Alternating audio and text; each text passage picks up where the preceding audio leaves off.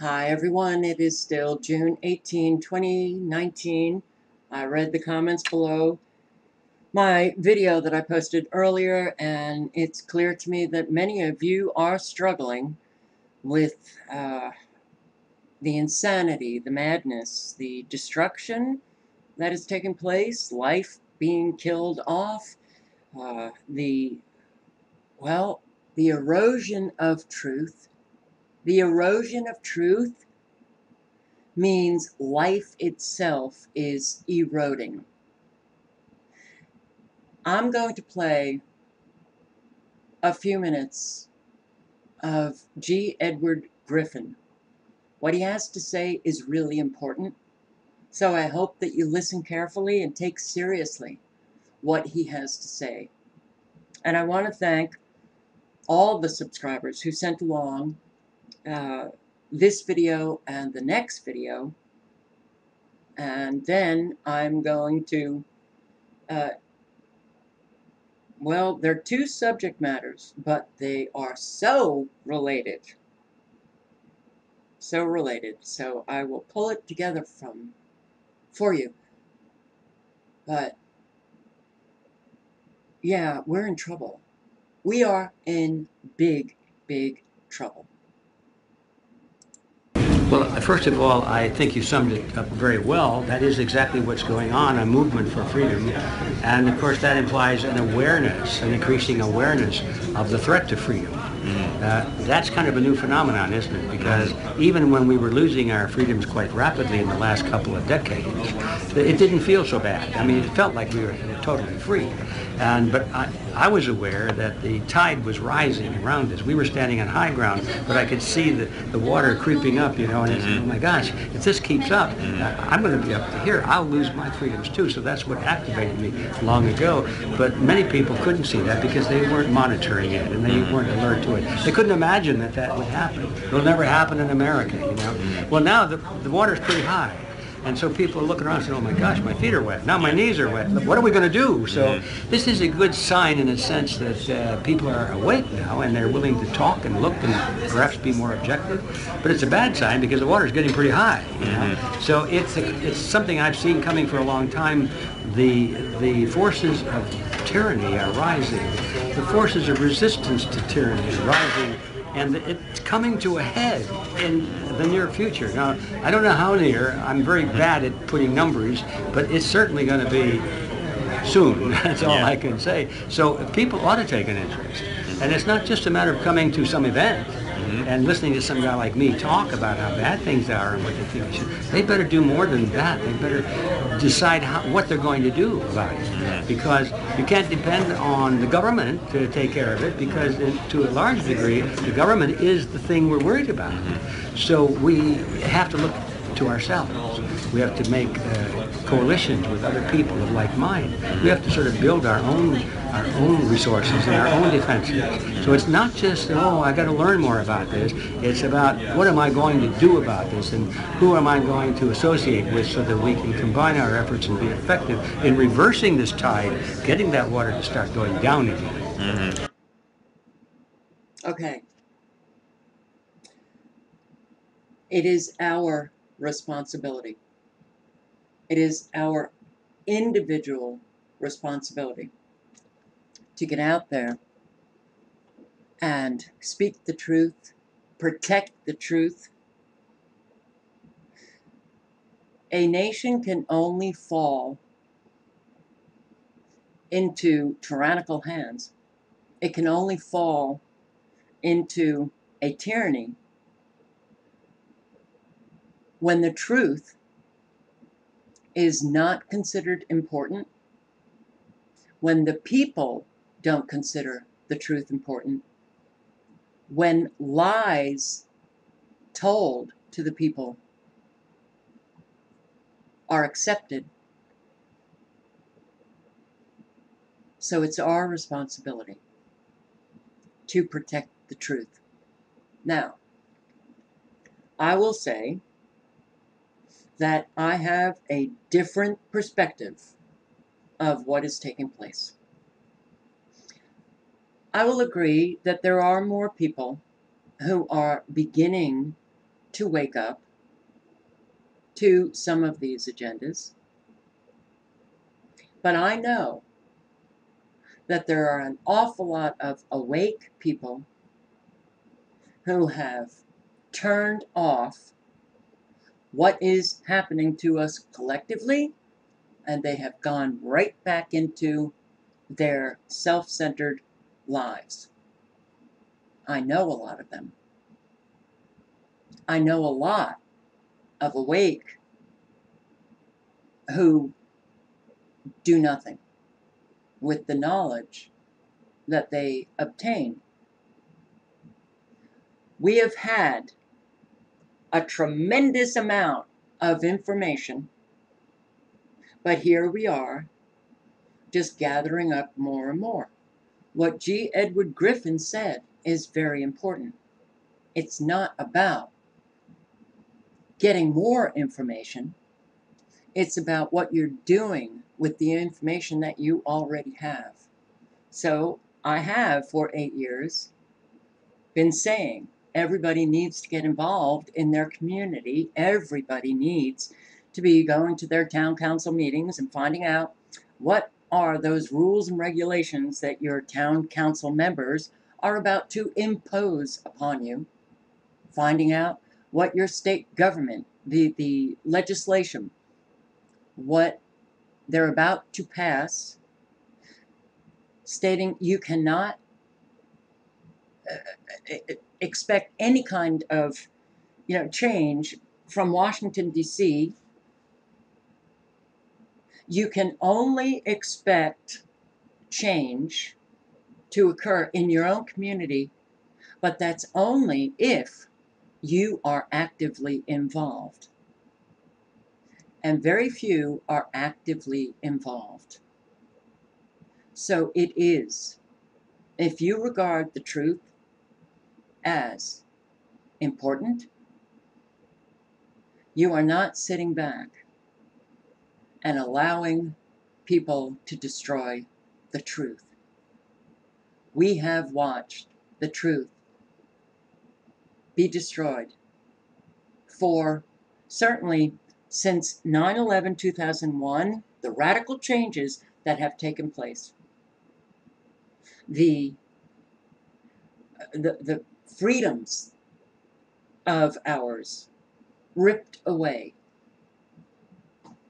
The radical changes should have alerted all American adults. But there are so many that, well, like the citizens of Oceania, George Orwell's novel, 1984, American citizens have become citizens of Oceania, following party line. But it's not just Americans. It's also Scots, the Irish, Welsh, Aussies, Brits. It's happening all over. And the truth is being destroyed. And when life becomes cyber life and real life is vanishing, oh, it's very easy to destroy the truth. And very, very shortly, the truth will be gone. That's coming. We will be disappeared. And we are Winston in 1984. This world, the radical changes that have taken place, well, you're going to hear the radical change right in this video. And I want to really thank the subscriber who sent this along, because it's a brilliant video. 1984 comes to Scottish High School. I've been saying for 8 years, we are already living 1984, and everything is only going to get far worse. We will be living 1984 on steroids. War is peace. Think of Obama getting that Nobel Peace Prize when he had done nothing. And then he went about killing, murdering innocent civilians in many countries with the drone strikes, killing children, the elderly, innocent people. When I tried to get that through to my liberal progressive Democrat friends, I felt like Winston. There's a reason why my original channel was named Kafka Winston World. Twice that channel got terminated. Kafka Winston, I felt my life was Kafkaesque. I felt like Winston in Great Barrington, Massachusetts.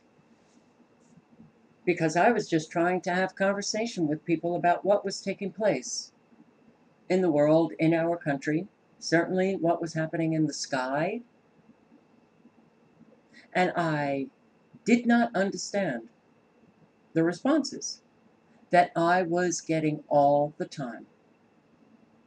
Hostile, rolling of the eyes, call to conspiracy theorists. God, you're so negative. Well, Carol, you bring up scary topics.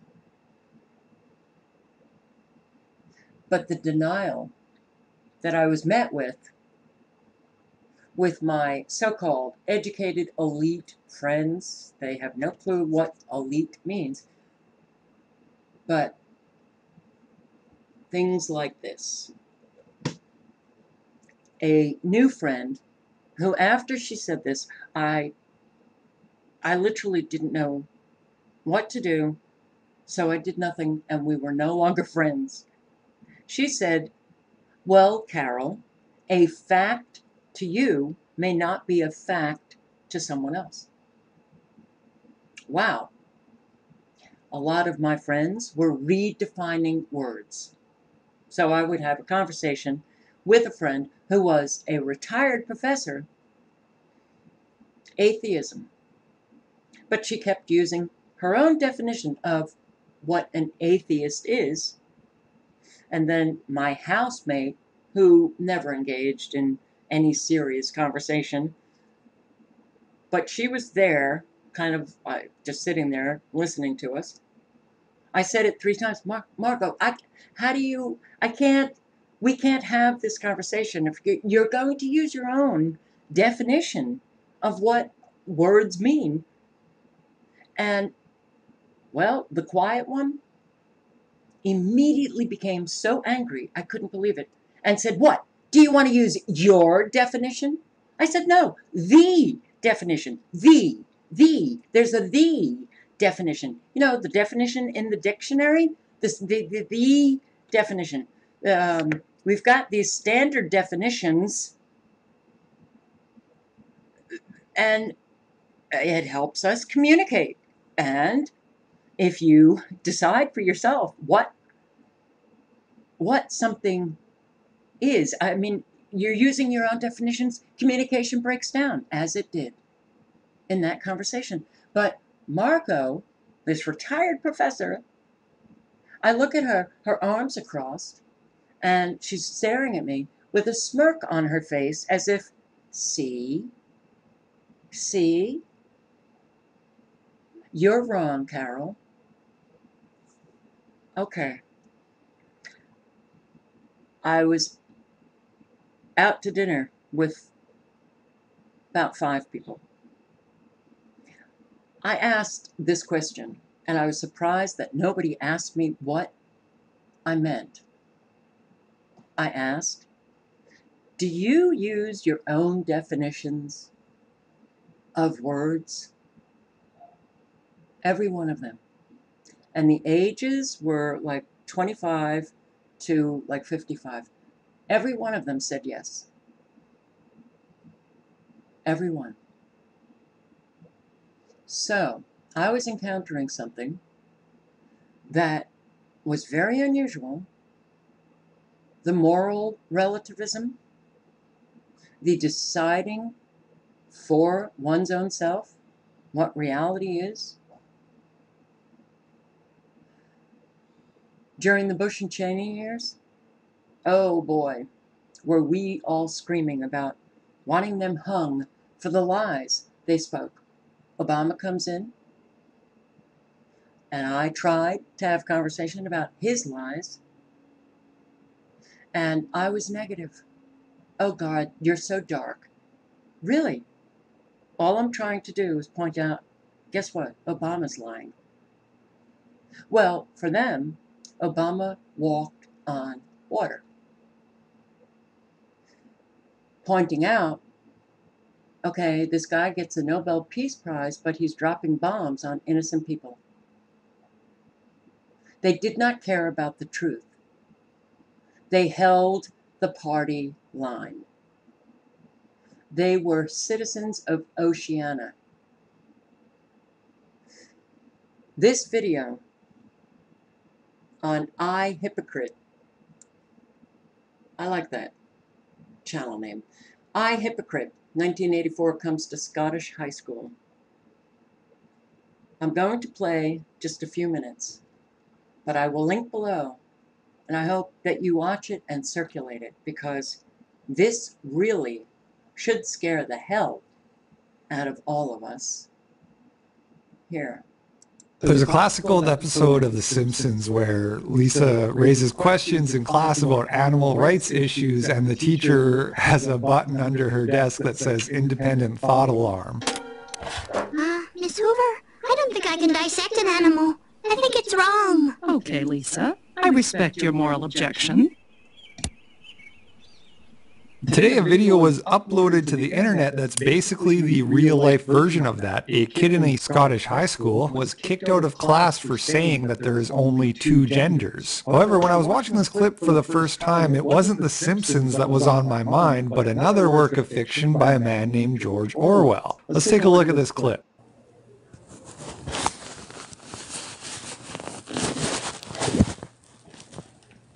You're entitled to your opinion. If I am, then why would you kick me out of class?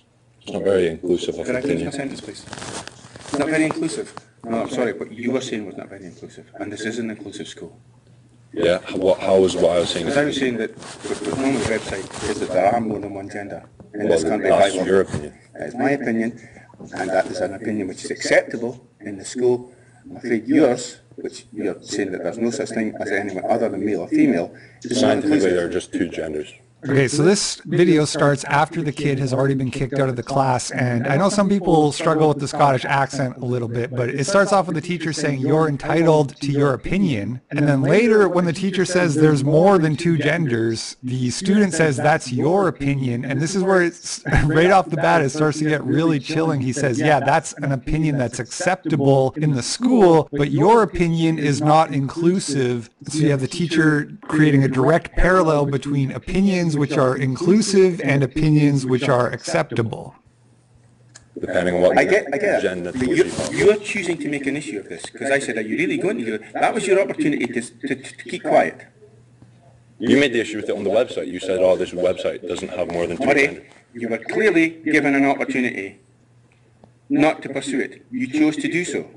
Yeah, because I think it's You silly. chose to do so. Yes, that's the key question. You chose to do so. Now, this is really interesting to me, this little brief exchange, and we can glean some information here for paying close attention to what they're saying. Because the teacher is accusing the student of having chosen to make an issue, but the student retorts by saying that it was actually the teacher who chose to make an issue by pointing out that the website only had two genders. What I sort of extrapolate from this, and I'm speculating, so maybe I'm wrong, but it sounds like they were looking at some website and the lesson probably had nothing to do with gender, but the teacher chose to take a little side trip to mention that the website only showed two genders as if that was bad. And this student retorted that there is only two genders, to which the teacher replied, "Are you really going to make an issue out of this?" And now he's here telling the student how he gave the student the choice. And this is why it reminds me of 1984, because not only is there only two genders, genders, but that is like an objective aspect of reality. It's not an opinion.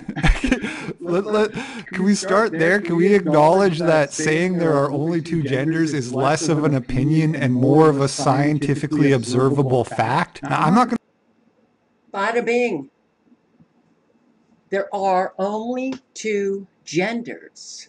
So how did that go viral that now we have, I don't know how many, 50?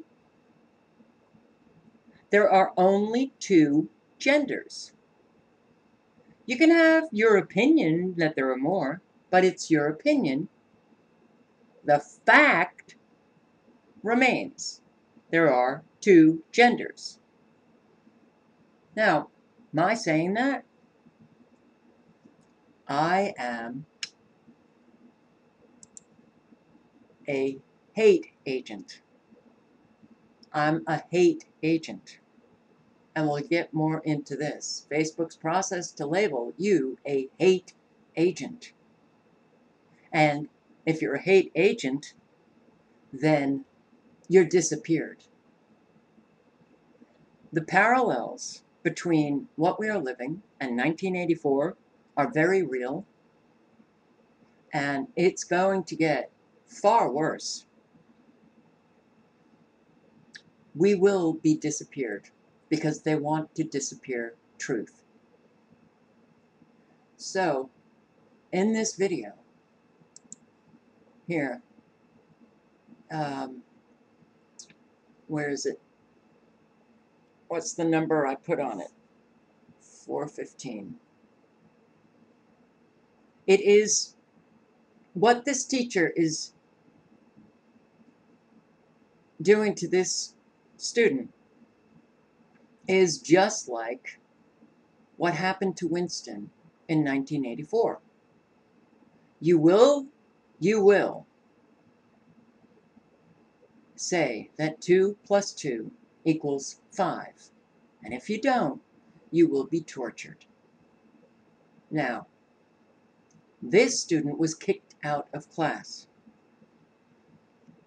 He's not physically tortured, but he is being punished for stating a fact. And the teacher is telling him, you can't state that. Why? Because it's not policy. It's not authority.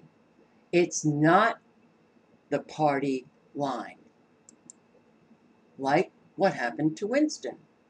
Principle of we are going to punish you until you stop acknowledging this uncomfortable reality that we don't like. And the teacher trying to make it seem like it's the student's choice. It's the student's choice and that the teacher is forcing him to do that to himself. You can see this in the clip from the 1984 movie where the guy who's torturing Winston says that Winston at any time could have just chosen to fix the problem himself instead of letting it go to this point.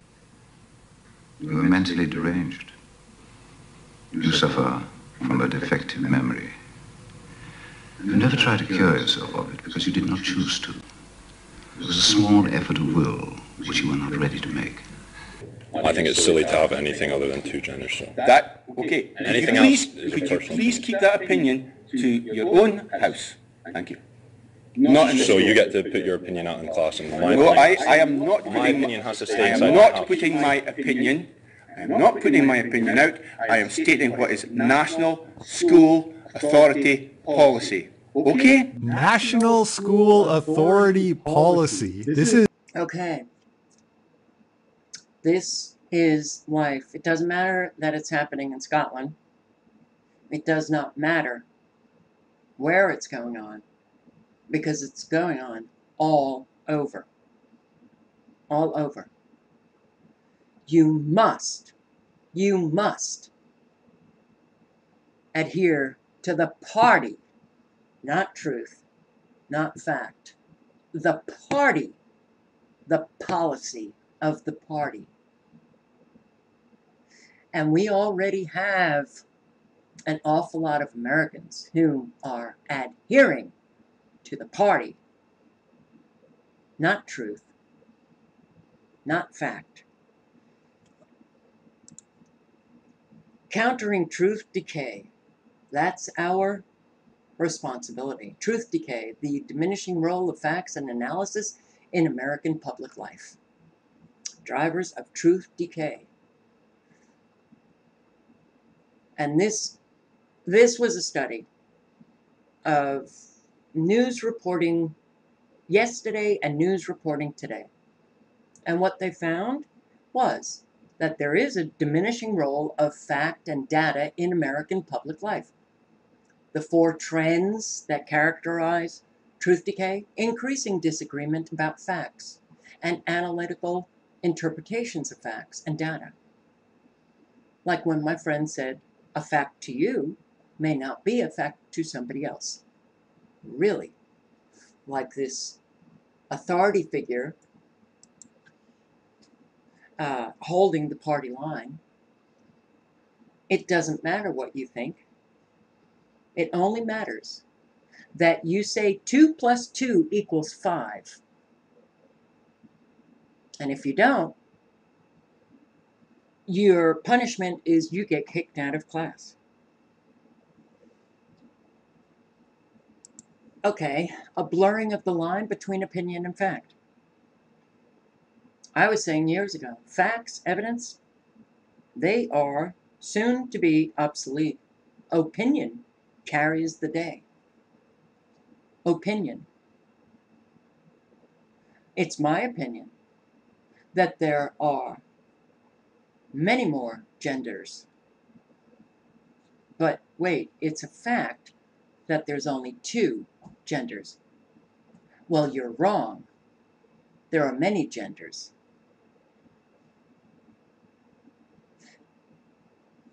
But my saying that, I'm hateful. The increasing relative volume and resulting influence of opinion and personal experience over fact. Declining trust in formally respected sources of facts. Today's level of disagreement over objective facts is a new phenomenon. It is a subjective opinion that there are more than 2 genders.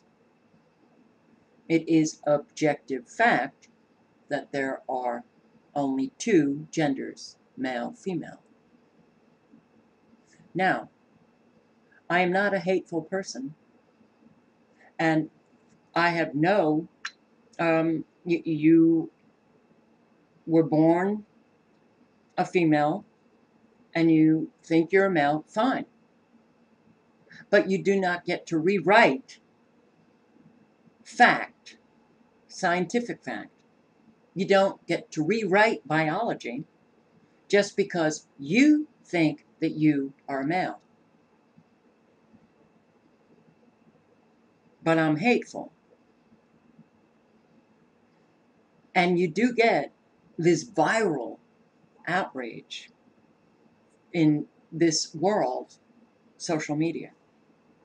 You know, the outpouring of hate directed at you for saying what was thoroughly understood not too long ago. Or let's say you want the immigration laws to be enforced. Today, that means you hate brown people. And you're a hater. And the viral outrage of hate, they're the real haters spewing hate towards you, calling you a hater. Okay, 1984. The literal reversing of what was understood once. Ignorance is strength, freedom is slavery, war is peace.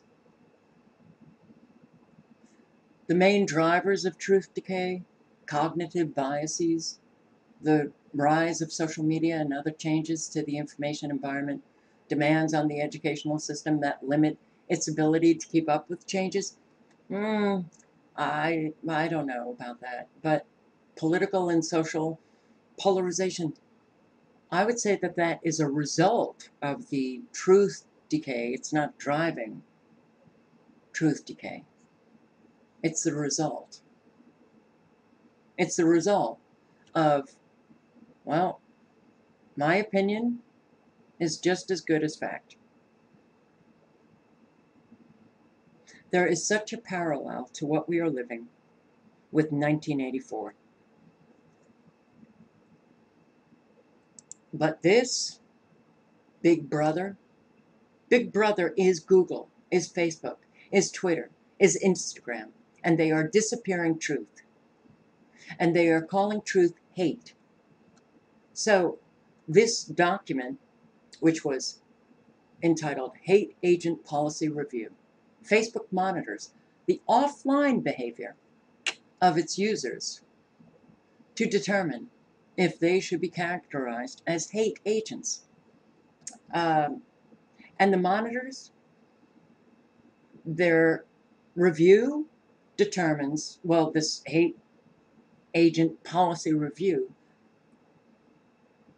helps the monitors determine if somebody ought to be characterized as a hate agent and banned from the platform. It includes a wide range of on and off platform behavior. Does that mean behavior when you're not on the computer or your smartphone? And because we know the surveillance is operating already all over. What you're saying in your home, what you're doing and saying at work, on the street, in stores. Yeah. Or does it mean that when you are no longer logged into Facebook, they are watching everything that you do online, but offline from Facebook? Well, does it matter? No, it doesn't. What matters is that it is Big Brother watching you. So, if you praise the wrong individual, interview them, or appear at events alongside them, wow. So that does mean offline. That means they're monitoring what you're doing in your life. You go to an event and Facebook monitors know that? 1984. So Facebook may characterize you as a hate agent. But you will also be identified as a hate agent if you self-identify with or advocate for a designated hateful ideology. Well, I'm a hate agent because I say we should be following our immigration laws. I say enforce those laws. I'm a hate agent. I say there are two genders. I'm a hate agent. This is what we are living. It's not coming. We're living it already. If you associate with the designated hate entity, one of the examples cited by Facebook as a hate entity, Tommy Robinson. If you have tattoos of hate symbols or hate slogans, a cartoon frog, Peppy, that frog, the OK hand sign. And that is coming from the Anti-Defamation League. Yeah, they have an awful lot of symbols that are hate symbols. Hate on display. Hate symbols. And it appears to be true. The OK hand gesture is considered a hate symbol now. If we can't get people to regard the truth as important. We will all be disappeared. And, you know, you look at the headlines. Facebook accidentally put hidden messages like Big Brother is watching, and the Masons were here in tens of thousands of VR controllers, which I don't know exactly what they are, but I guess virtual reality. Okay. Hidden messages, Big Brother is watching. Facebook is Big Brother. A whole lot of people don't know that. Okay, IA can hate with no human input. What is this hate? Everybody is called a hater if they don't agree with your subjective opinion and feel objective fact is very important. You're a hater. You are a hater. But it's all about the party line. You adhere to the party line, and, well, you won't be disappeared. You go against the party line, like this student in Scotland, you'll be disappeared. And when real life goes away, and it then becomes cyber life, all of it is really easy to do. Really easy to do. I just want to play a few minutes of this video, which is 2 Minutes of Hate, 1984. And what this really, it's like a, okay, if you've read 1984, I don't have to explain this to you, but if you haven't, no one in the audience, no one had to scream hate, but most join in. They're whipped up into a frenzy. It's like a contagious disease. That's what's happening on social media. People get whipped up into a frenzy of hate while they attack who they call the hater. So when Emmanuel Goldstein comes on the screen, he's propped up as an enemy of the people. Goldstein was actually a high party figure in Oceania, but then he became a revolutionary, and then he started to advocate for true freedom, genuine freedom. An enemy of the people? Freedom is slavery, and ignorance is strength. That's what we are experiencing with our own citizens. We speak the truth, and they hate us for it. We want freedom for everyone, but they hate us for it. And all of this has happened very, very quickly. Very quickly. So here is just a little, look, the book is so much better than the film. But the film, you can watch it on YouTube. Here he is denouncing dictatorship and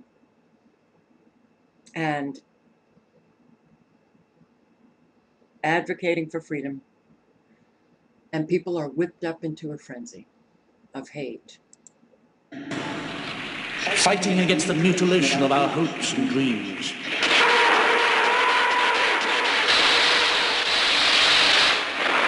Who are they?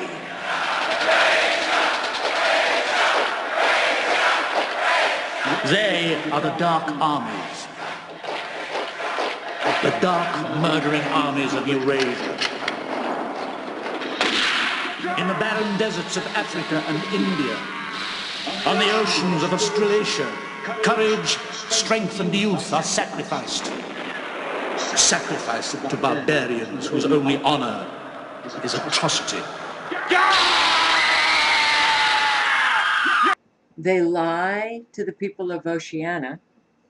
They whip them up into a frenzy of hate for whomever they so choose is the enemy.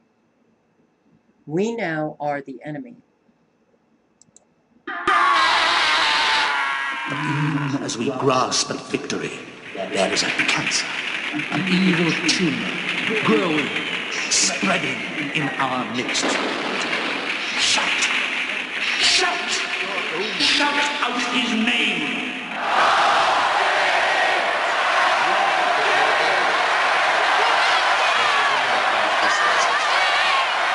Nothing the party does is good. Even the world stands. The party wants you to believe the end of the war, so as to channel your actions away from their rightful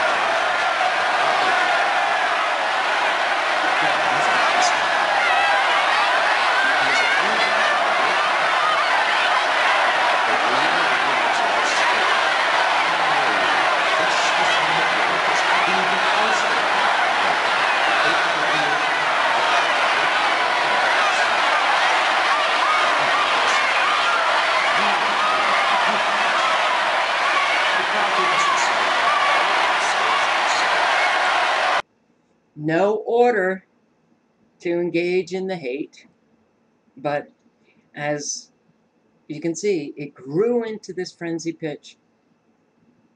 And what Orwell writes was that it was nearly impossible not to join in. You don't join in when you are an independent thinker, when you regard the truth as sacrosanct, when you have a moral core which is strong within you because you live your principles.